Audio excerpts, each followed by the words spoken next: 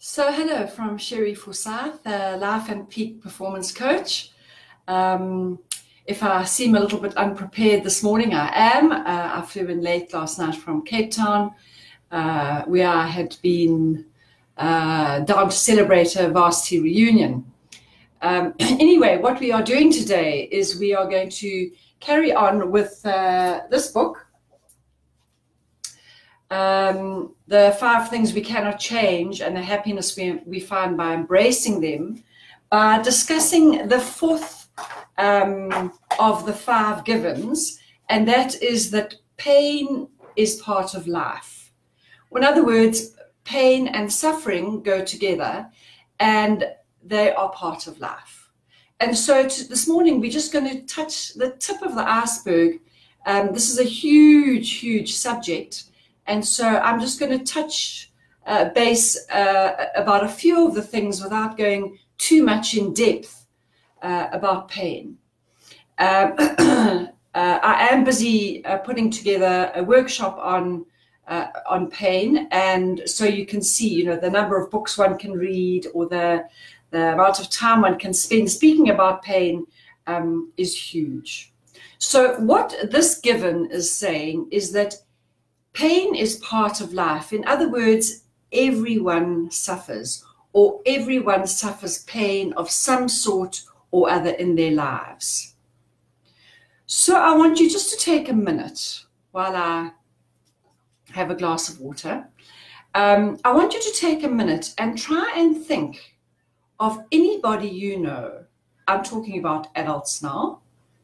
Any adult you know who has been unscathed. In other words, can you think of a single person who has not had to deal with any form of pain or suffering in their lives? Just give it some thought. Do you know a single person who hasn't suffered?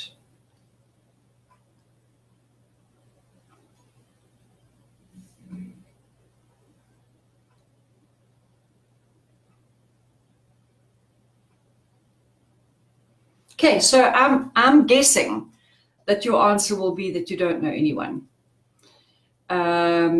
which goes to prove this given. In other words, pain is a part of living. And so if we fight it or think, why did it happen to me, or why am I battling with this pain? Everyone else seems so happy. We've shown that pain is part of life. And therefore, if we can be more accepting of it, we won't be fighting the battle on 2 fronts. We'll be able to concentrate on fighting the battle just against the pain itself. We won't also be fighting the battle to say, why me? Does that make sense? So that's the first thing. Pain is universal. Most people suffer pain of one form or another. So let's have a look at the kinds of pain that we're talking about as we live our lives. And I'm just going to touch on a few. I'm sure you've got lots of others. But let's first say that the pain can be physical in nature. It can be emotional in nature. It can be mental, or it could be spiritual. Okay? So you might be absolutely fine as far as your physical health is concerned, but you might have a huge spiritual crisis, or likewise. Okay, so there's physical, emotional, mental, and spiritual pain, and we don't have to have all 4, thank goodness, but we are likely to suffer at least once in our life.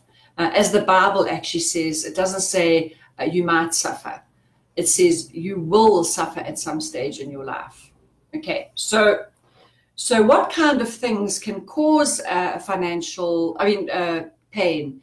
Things like financial loss, illness,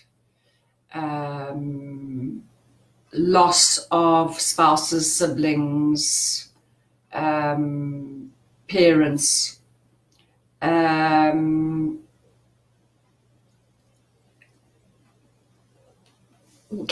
of any others.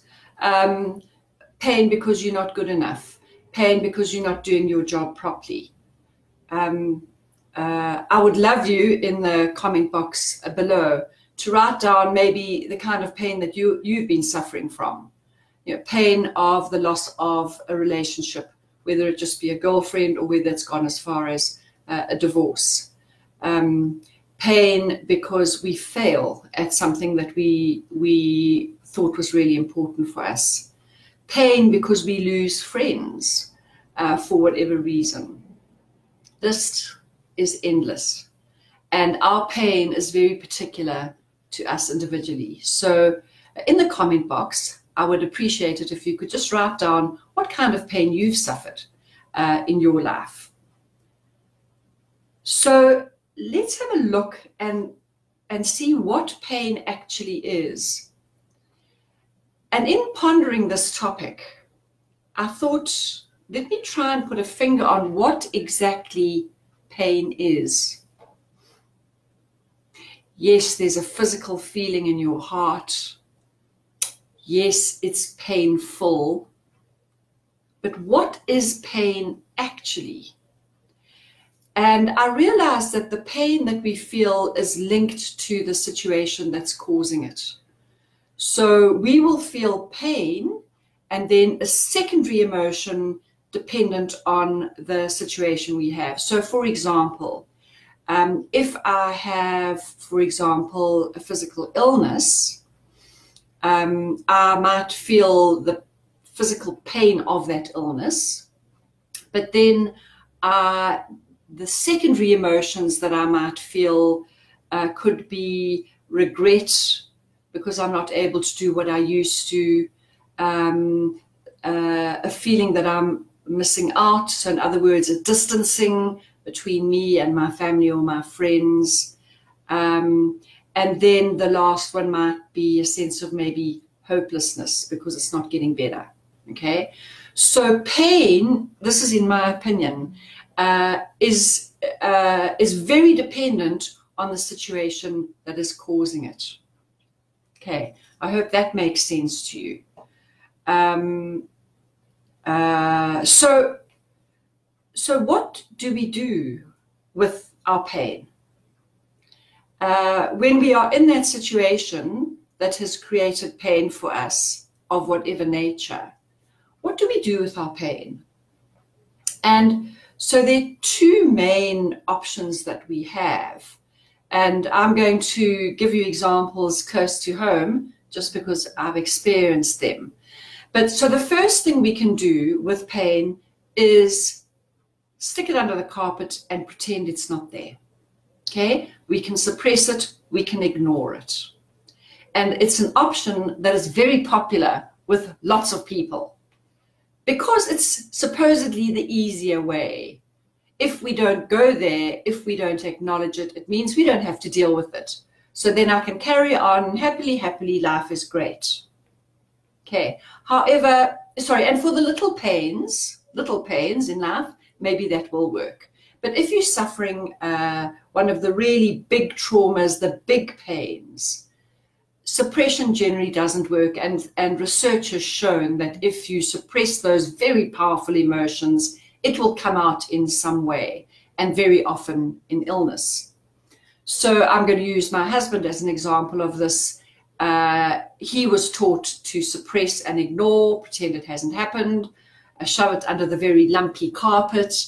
And so when we lost our daughter, that was massive pain, and he didn't have the tools to deal with it. And I think that's quite an important sentence. If you don't know how to deal with it, you can't deal with it. So then your option is just rather to ignore it. Okay. Anyway, so he suppressed it, and it came out initially in lots of excess emotions, lots of volatility, lots of anger, lots of fighting, arguments, and he was a very peace-loving man before that. His mind was trying to tell him that, look, there's something you've got to look at, and you're not looking at it. So his behavior was very unlike him. And after many years of that, he developed quite serious illnesses, diabetes being one of them, and a condition similar to motor neuron, but not motor neuron, but also autoimmune, which he battles with today. So he suppressed his emotion because he didn't know what to do with it, or because people feel uncomfortable, or because people feel the emotion that I'm going to feel is so powerful that it's going to completely overwhelm me, so therefore I can't even go there. So option number one is that people suppress their pain with usually detrimental effects. Option number two is that you work with and work through your pain.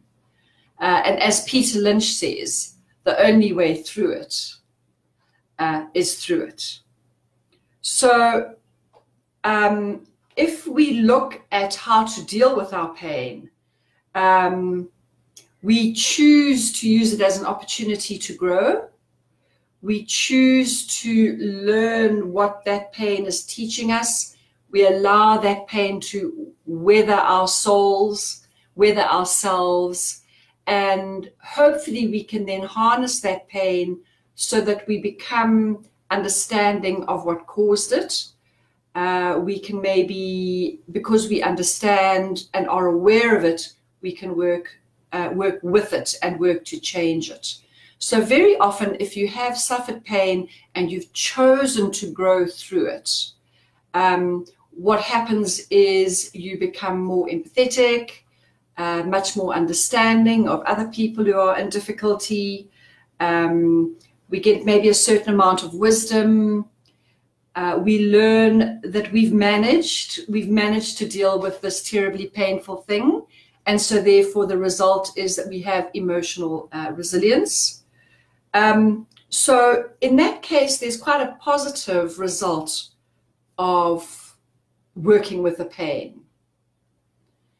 Whereas if we suppress the pain, there's usually a lot of negative results. So let's have a look at some of the negative results of suppressing your pain. And there's a saying, those that are in pain inflict pain. And I would like to modify that a little bit by just saying that those that are suppressing their pain and therefore are in pain inflict pain. Okay, so very often there's with children there's a funny behavior coming out, but actually it's because they maybe were embarrassed or hurt at school. So it's the same with adults. Okay, so those who suppress pain very often end up with lots of the negative behavior, including that I mentioned with my husband. But there's another really important aspect I'd like to mention. When we avoid or suppress pain, what we do is we are numbing our emotions. Okay, we don't want to feel. So we're going to put a numbing over how we're feeling so that we don't have to go into that painful place. And Brené Brown, who does really wonderful work, lots of YouTube talks, lots of books, you can follow her if you like. She mentions that if you are numbing to stop yourself feeling pain, you can't numb selectively. So I can't numb myself just so I don't feel pain. If I numb myself, I don't feel pain, but I also don't feel the pleasure. Okay, you numb across the board. So what happens is you become a person that has very, very bland emotions. You can't really engage with life because you're numbing them all. So if we start unnumbing our emotions and start feeling the pain, the good news is you'll also start feeling the joy and the pleasure. Okay, so I think that's a really important thing to remember. But let's carry on down the list of what can happen when we do numb our pain, when we do suppress our pain. It can lead to addictions. Okay, let's just cover it all, make ourselves feel good. Let's just use escapism so we don't have to actually deal with our pain. It can lead to passivity, which is linked with the numbing. It can lead to the hopeless, helpless scenario, or another word for that is depression. No matter what I do, it's not going to get any better, so I may as well just give up. It can lead to victimhood. Everybody must feel sorry for me because, sure, I've had such a rough time.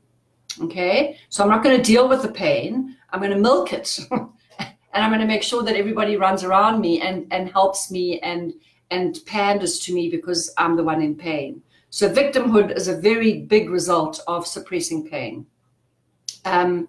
We can have lots of anger and volatility. We can blame others for what's happening to us. We can be very resentful. And all of those negative things actually disempower us. They force us closer and closer into victimhood. Does that make sense?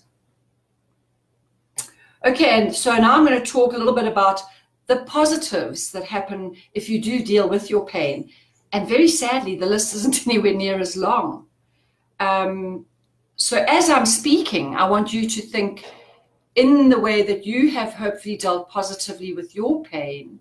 What has been the result? And I'd like you to add a comment in the comment box. It's possibly things that I'm forgetting about or not thinking of. So if you deal with your pain, the positive effects are increased empathy and compassion, meaning self-compassion. In other words, you give yourself a break, plus compassion for other people. And it doesn't matter the nature of the hardship or the pain. If you have suffered a lot of pain, you will be empathetic to other people, irrespective of what their particular hardship is. It's just that you know that they are in pain. We have increased understanding and support of others because we know what they need, because we've been there. We also have an acceptance, which is coming back to David Richo's one of the 5 givens, that pain is a part of life. We accept that given. Okay, we accept this is what's happened. This is my time to have the pain that everybody has in some way or form in their lives, and this is my pain, so best I learn to deal with it. Okay. It's not unusual for people to be in pain. I think that's what I'm saying. And then lastly, we can choose to grow. And it is a choice we make. Let's choose to grow, hence the saying, we have growing pains. Let's choose to grow through the pains that have been put in front of us. So we see it as an opportunity to grow rather than an opportunity to be absolutely decimated, as painful as our particular pain may be. Okay, so what do we do with pain? And this question was asked to me in one of the workshops I was running on our journey through loss. And this gentleman said to me, I get all of that stuff, but what do you do with the pain? And I couldn't answer him, which is why I'm going to do the workshop on pain. Okay, what do you do with that pain? How do you work through it? And so I'm going to speak from a personal perspective, but once again, I'd love it if you can add comments in the comment box below about what you did when you were in a painful time and how you overcame it. So from my side, what I did was, some of them were good, some of them were not so good. There was certainly a certain amount of self-medication in that instead of having 1 whiskey at night, I would have 2, just to take the edge off the pain, just to make myself feel a little bit more relaxed, supposedly, just to put me into, it was escapism, okay? So I reckon probably for about, I don't know, maybe a year after Kerry died, we were certainly drinking a little bit more than we normally did. Not that it's a huge amount in comparison to lots of people, but for us it was a lot. Okay, so I self-medicated by having an extra drink at night. I exercised, and I think that really was my saving grace. So I went out running, walking, I played golf, sometimes I went swimming, a variety of exercises just to get those endorphins flowing. And those endorphins, as we know, will help with the chemical constitution of the brain when we are in pain. The third thing I did, which I don't think was a very good thing, was I think I spoke too much. So it is a good thing to find somebody that you can speak to, but to not be do what I did, which was actually I flooded people. So because I was so overwhelmed and in so much pain, I spoke too much to too many people. Instead of, and this is again Brené Brown who mentions about flooding, we need to choose who has earned the right to hear our story and speak to them only. So we need to be discerning, okay? Who has earned the right to hear my story, and then I'm going to speak to them. So I've learned that, you know, the hard way. Looking back, I realized I flooded people. And what happens in the flooding is I don't feel good at the end of it. And the person on the receiving end also doesn't feel good because they feel like they've been steamrolled. So find the people who have earned the right to hear your story and speak to them. My faith was a huge part in helping me deal with the pain.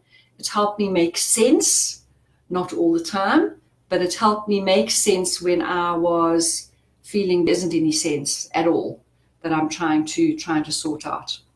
I did a lot of introspection, whether it was when I was just sitting quietly or whether I combined it with exercise. I tend to be a bit of an overthinker, but in this case, the introspection was really good because I kept on looking at what can I do with this? How must I work with this emotion? But that's just because I'm wired that way. Not everybody can do that. And then I read a vast amount. I do believe that knowledge helps us in difficult situations, or helps us, if we've got knowledge, we know a little bit more about how to deal with them. So I read voraciously on the topic of loss and grieving, and that helped me immensely because suddenly one little sentence I read would come out and it would help me. So that's what I did to work through the pain of the loss of our daughter. What did you do with your pain, or what are you doing at the moment with your pain that you feel might help somebody else in some way? I would really appreciate comments that you have. And in closing, I want to just mention there's so much that one can talk about this pain in our lives. And I am putting together a workshop on that. And if you would like to contribute to the workshop, I like to base my workshops on real life experiences rather than just academic knowledge. So if you would like to participate in a survey I've put together on pain and how you dealt with it, please pop a note in the comments box, or you can drop me an email on sherryforsyth@gmail.com, spelled CHERRYFORSYTH@gmail.com, and just say you would love to take part in the survey. Or if you want to just tell me your story, I'm also very happy to receive that. So what happened to you? How did you deal with it? It might be a lovely way of you just being able to come to terms with it, of being able to just release it. I'm very happy for you to share your story with me. either through my on my email, or you can go onto my website, www.sherryforsythcoaching.com, and you can get hold of me in that way. So I would really appreciate to hear from you and be able to put your life, real experience, with your permission, of course, into the workshop, so that the workshop that we have, we really are appealing to people talking about the reality of pain. We're not just doing all the airy-fairy theory. So I thank you as always for joining me. I hope that this has been of a little bit of value to you on how to deal with your pain. And as always, I ask you to share this with others if you found it to be of value. And we next week we will be discussing the fifth and final of the givens of David Richo, and that is that people don't always aren't always loving and loyal to you. They can sometimes be, but they're not always. They're not always like that. They're not always consistent. So that's the topic for next Tuesday at 8 o'clock. And in the meantime, I would love to hear from you. So have a good week until we chat next time. Bye.